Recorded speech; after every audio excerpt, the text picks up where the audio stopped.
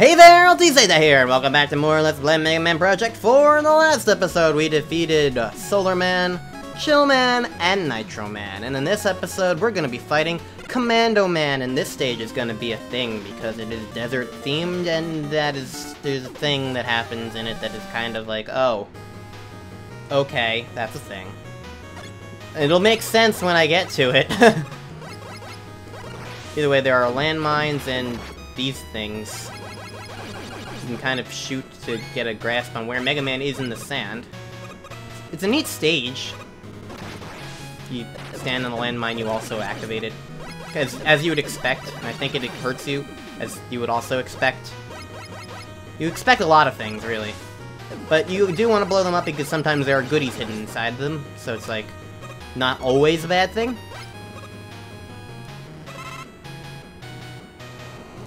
And this is what I was talking about. There are sandstorms that occur in this area.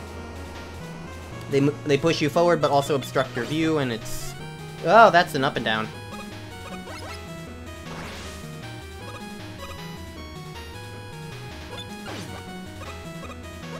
Looks like there's only one per area?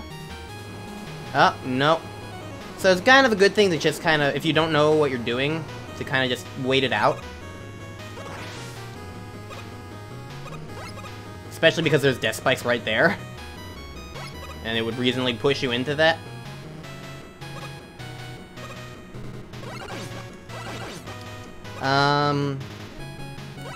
Yeah. This is Commando Man stage. Sure is fun. You know, I was thinking about Mega Man 9 and 10 earlier. And just how they are so very, like, specifically, like, retro-themed. I feel like, in a way, they really do, like, they really did kind of, like, go back on a lot of game design philosophies just to kind of make these games. Like, they removed a lot of things that I feel like were improvements in other Mega Man games, like not just the charge shot and the slide, which help with other things, but also in the fact that they also changed certain aspects, like there's no intro stage in this version. Because there never was an intro stage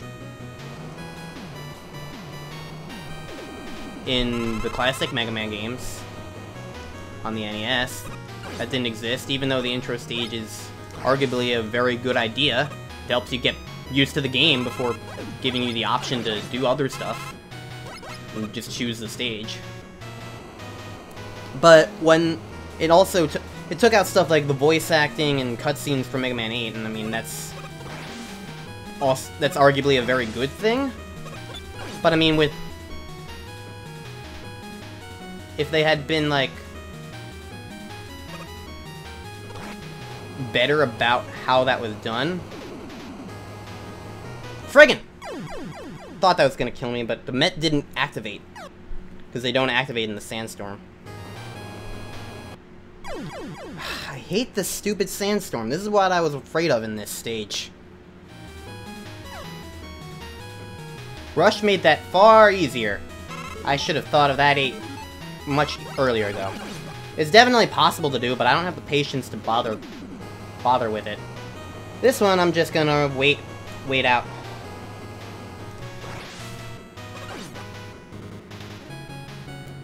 Okay.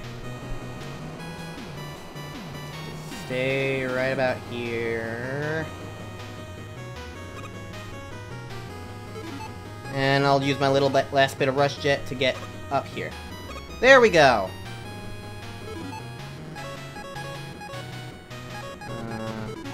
I don't need the chill spikes, so there. Use that on you. I don't even know if I'm doing any damage.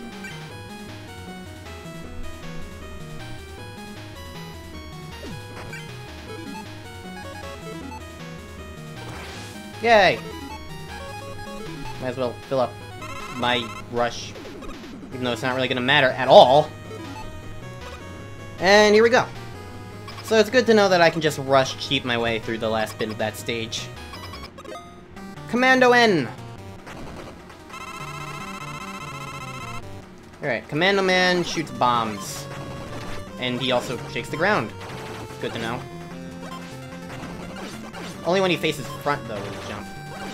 Okay. Ow.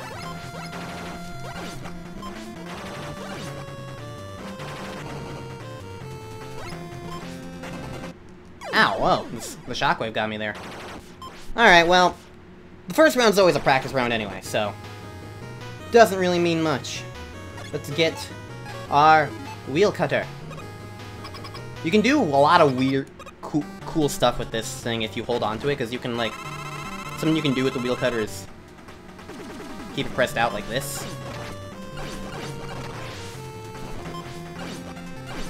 And you can do stuff like, whee! So it's a very fun tool to use.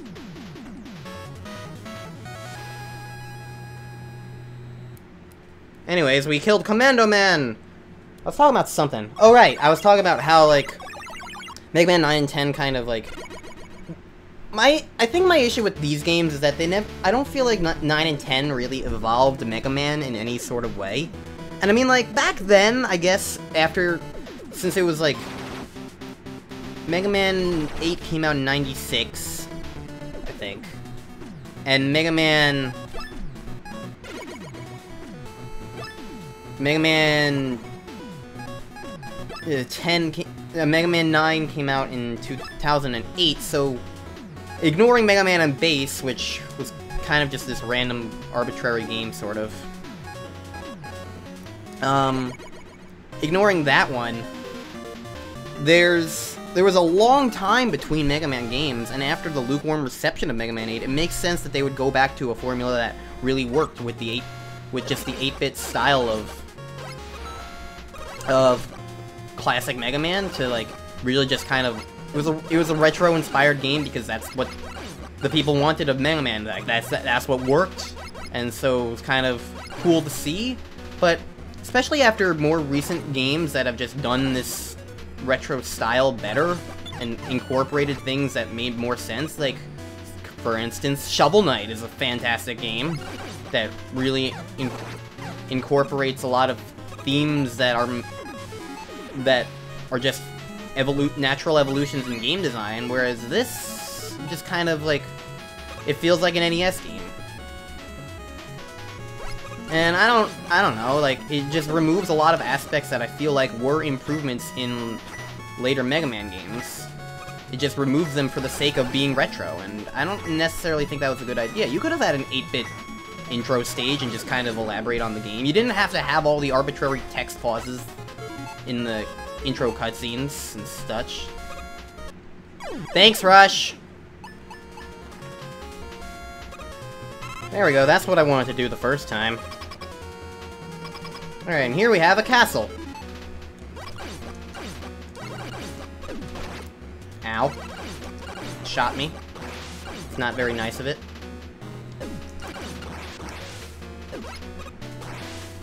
Damn it, Mega Man, I wanted you to jump. What would be good against these things? Thunderwolf?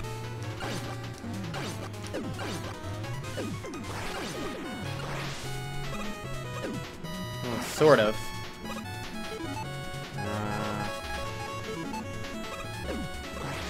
That doesn't go up. Water shield? There we go. Yay, it has even a little victory swing. This is definitely a very neat mini-boss. This is a neat stage with all of its just quirks and stuff in the medieval theme. Kind of reminiscent of Nightman from Mega Man 6. Get away from me, axe! I didn't axe for this!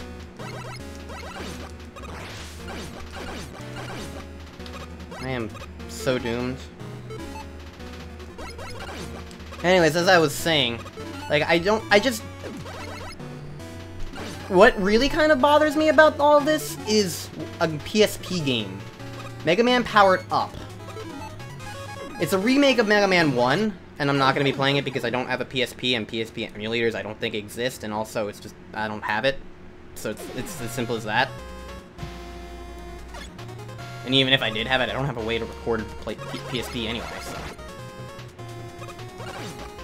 It would be cool if it came to, like, the 3DS or something, or a sequel or something, I don't know. But either way, Mega Man Powered Up is a brilliant game in that it really feels like a natural evolution of Mega Man. It's got full-on voice acting, it adds an intro stage, it adds new mechanics. Well, not really new mechanics, but it's in 3D, it just feels like a completely natural evolution of Mega Man. You can play as all the Robot Masters,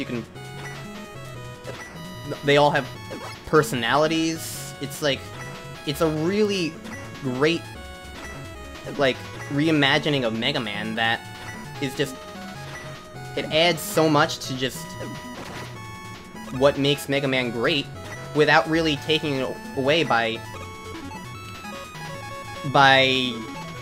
it's just a fun game that adds to the experience, not because it's retro style, but because it's a natural evolution. It adds so much to the game that makes it really work. And this game, it came out in 2006, so that was, ow, damn it.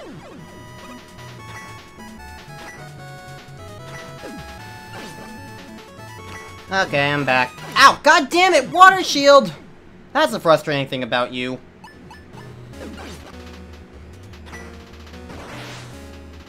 Okay, I'm being very careful this time. My water shield and everything.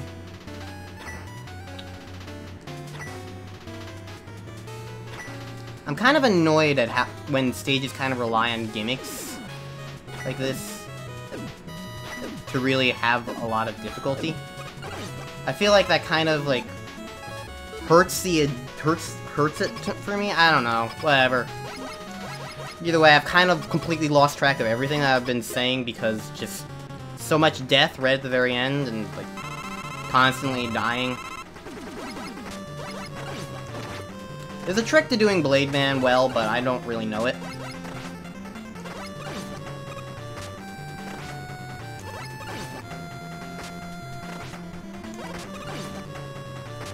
Unless this is it. Did I accidentally just get him into a loop?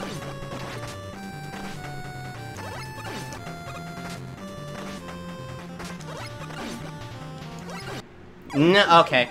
I screwed it up, whatever I did. Either way, I think there is definitely a loop there, but I don't really know what to do with it.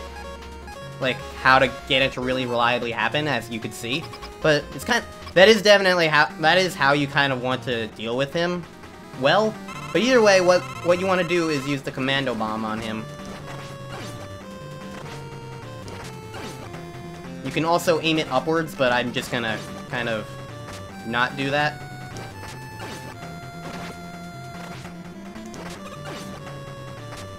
Because he's honestly really not that hard. Whoops.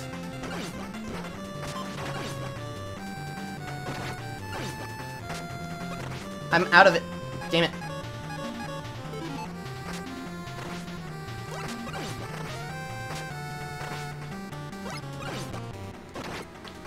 Need to hit him one more time.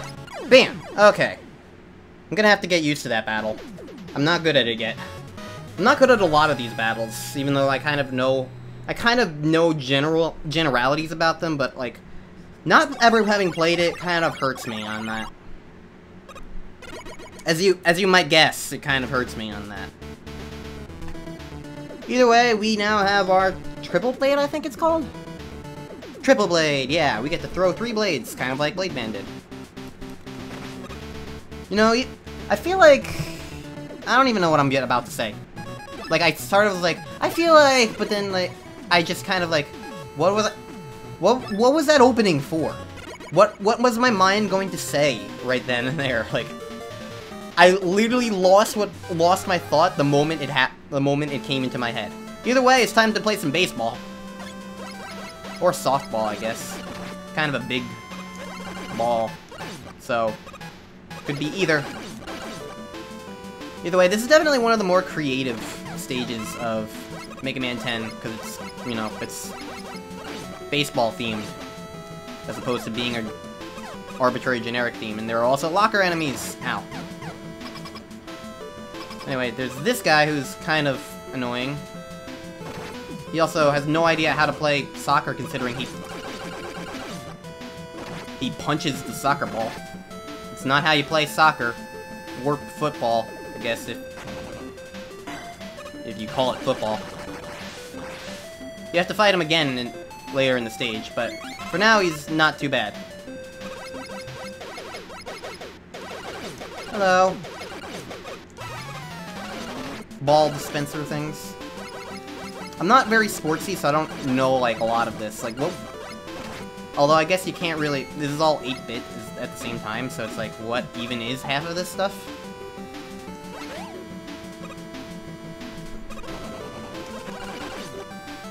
We got these soccer balls that now... They're soccer ball rockets. So, that's kind of a neat thing. Whee!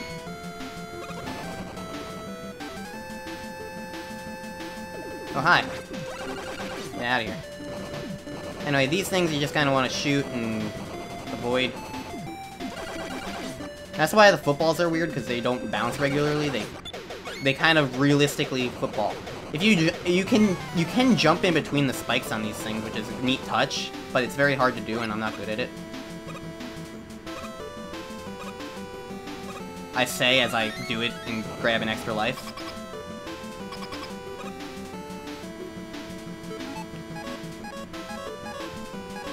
I think this thing is weak against the bomb, but I died, so I don't get to test that out.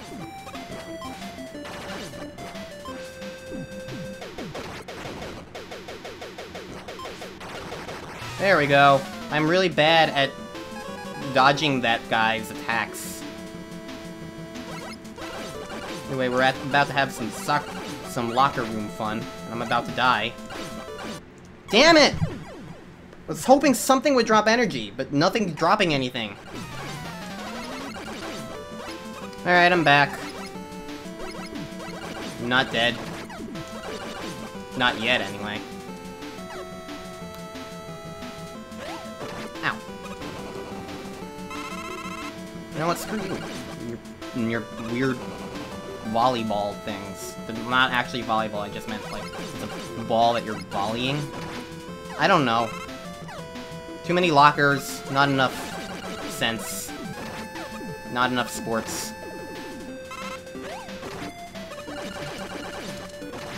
Thank you for the health, I greatly appreciate that.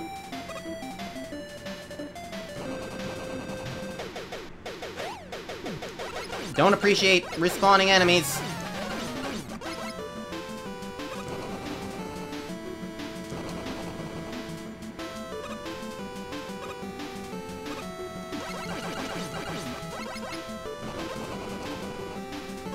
Yeah, there we go, I got him.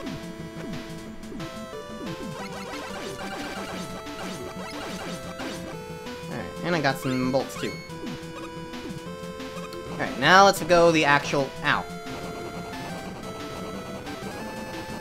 The soccer balls that you stand on don't go up fast. That kind of messed with me. Oh, jeez, I'm low on... Let's hope he's weak to the triple blade very muchly so. Alright, Strike Man. I got through your baseball arena.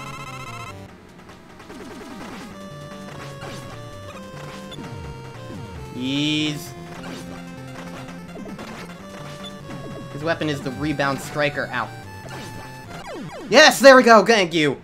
Jeez, I would not have wanted to go through the stage. I need to hit him with all 3 bolts, it looks like. Blades. No, they're not bolts. Bolts are the currency. I need to hit him with all 3 blades, and that does maximum damage. So, basically get right up on close and puncture the ball with giant swords. Seems a little excessive, but he's a robot trying to kill me. And now we're pink! We're pink Mega Man! My favorite. Rebound Striker. We're so pink! I love it. Looks a little bit more purple in the capture, but very pink on my screen. On the TV. Either way, cutscene is about to happen. Achoo! And then Mega Man died. Mega Man, are you okay? Oh no, he's been infected by the virus! It's about time, honestly. Like, it's kind of unreasonable for him not to have been infected by the virus before now. If it's affecting every single robot or something, it's like, he's been with Roll for a month. Dr. Light, the medicine-making machine is gone. What should we do? Hello, Wily. Greetings, people of the world. I hope you're enjoying the effects of my little Robo-Enza virus. If there are any more robots who want the cure, all you have to do is come work for me. And don't think Mega Man is going to save you like he usually does. He's come down with a nice case of Robo-Enza himself. Now you will finally see the true genius of Dr. Wily. The world is mine! Ha ha ha! Choo! I should have known this was Dr. Wily's doing all along. I have to stop. Ugh. No, you're in no condition to do anything. Roll. Mega Man, use this. I thought you took your medicine already. I was saving it in case a really sick robot was brought in. But Roll, you need it. If I use it, I still can't stop Wily. But if you take it, you can stop him. Thank you, Roll. Sit tight, I'll stop Dr. Wily and bring back enough medicine for everyone. We're all counting on you, Mega Man. Good luck. Be careful out there. You know, Wily, this plan of yours makes no sense, because if you wanted robots to come work for you, you should have, A, built them yourself, considering you've done that a million times already, and B, what's gonna stop them from betraying you the moment you give them the medicine? It's not as like a programming thing that you can change their... I mean, you probably could change their programming, considering how you built all these other robots, but like, how are you gonna... It's not what am I trying to say? The medicine is not a thing that, it's like a... Actually, I don't even know what the medicine is. It's like I said, it's a Dr. Mario pill with a bolt on it. Like, is it ingested via the mouth? What about robots who don't have mouths? Like, I don't know, maybe since the medicine does work... I don't know how the medicine works, so I can't really... This plan makes no sense, this game makes no sense, it's stupid, this story is stupid, but all Mega Man stories are kind of dumb anyway. I mean, nothing's ever gonna top Mega Man 8's awful story, though. So, I mean, I guess you don't play Mega Man games for the story anyway, so that's why I'm not exactly being, like, lenient on spoilers. Oh no, it's Dr. Wily, who could have ever guessed that? Whatever. We're gonna be going to the, quite frankly, really awesome Wily stages in the next episode of Mega Man Project 4. See you guys then. I'm also gonna go do some shopping.